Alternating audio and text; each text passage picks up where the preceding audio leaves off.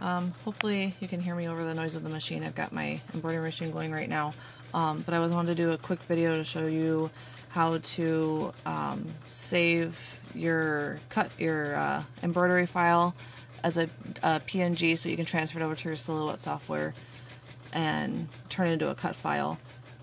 This is the first time I've ever done this, so please bear with me. I'm going to try and do this one-handed. I don't have a tripod or anything. This is just me holding the camera. So I'm going to do the soccer lip balm, and what you want to do, I use Floriani Total Control U. All the softwares I'm sure will be different, but I have the option to export image,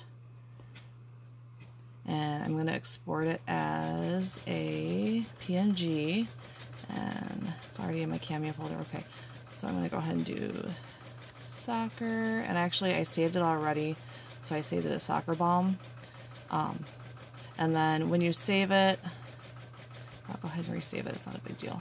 It'll just ask me if I want to replace it. It's going to come up and ask you it's going to give you the size, which is about 6.32 inches tall by 1.32. I just hit OK because when I open it in the software anyway, it's going to, where is it? It's going to make it super duper tiny, which is really annoying, but I haven't figured out how to fix that yet. Okay, so we're gonna go back to the design. I already basically made the cut file. This is the cut file that you're gonna end up with.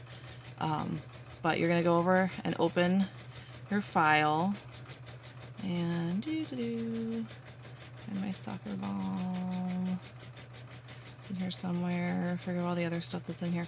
Okay, there's my soccer balm. And okay, and see, it makes it super duper tiny. And so, gotta click on it and make it bigger.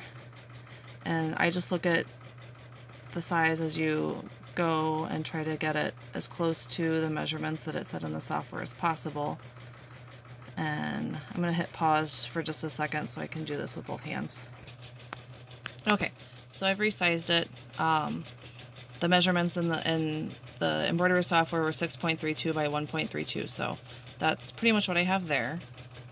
And this is still just an image, so to create a cut file, we'll have to trace it.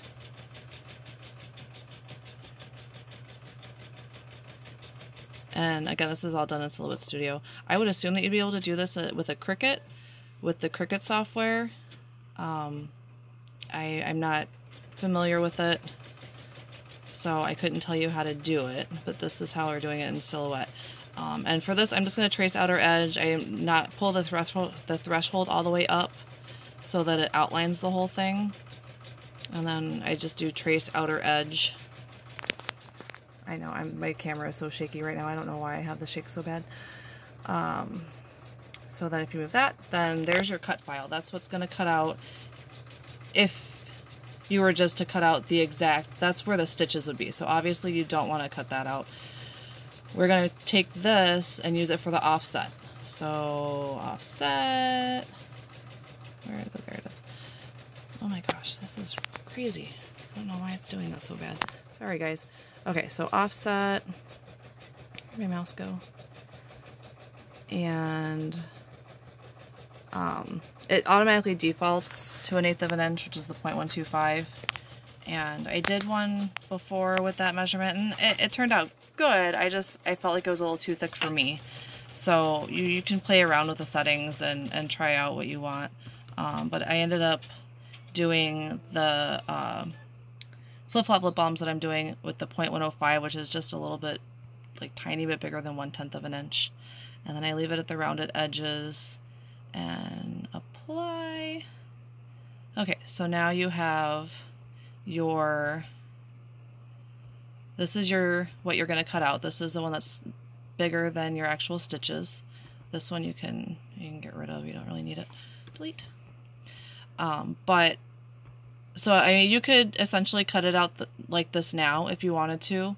You could add in to have your Cameo cut the holes too. I did that on the lip balm ones. I'm doing the eyelet, and I just measured the hole that's in my crocodile, which is the 3/16 of an inch. So I drew a circle that size and put it over in the design. And then with the ones that have pockets, you could just lay your vinyl over it and then just follow the vinyl that's underneath it as your cut guide. Or if you wanted to, you can make pockets, which is what I did. Like I said, I already did a soccer one. I made a pocket and then I offset it and then I cut it out. And that's what I used for the flip-flop lip balm ones. This, I'll show you how I did it. Hold on a second. I'm going to pause again. Okay, so how I made the pocket, I go over to our drawing tools and I used, what's this one called? I don't remember. The rounded rectangle.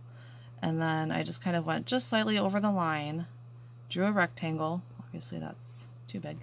I'm not going to make it exactly the perfect size right now. I spent a few minutes before I cut them making sure that everything was lined up and was the right size.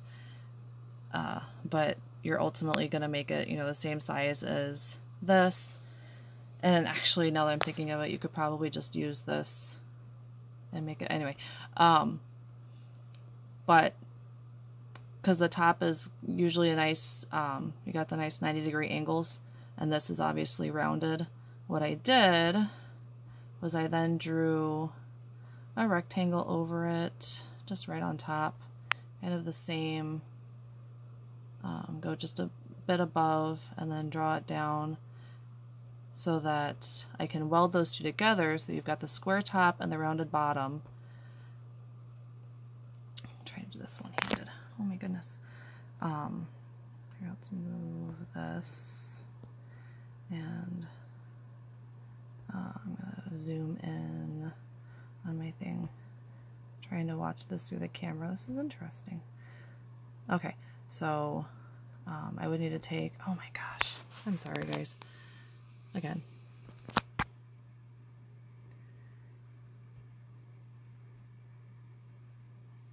And just kind of line it up so that you want your edges to match, obviously, because you're going to weld these together. I found when I tried to weld them when they were just lines like that, that they didn't want to weld very good. If it works for you, great. If not, I just make it a solid color and then I weld it. Weld.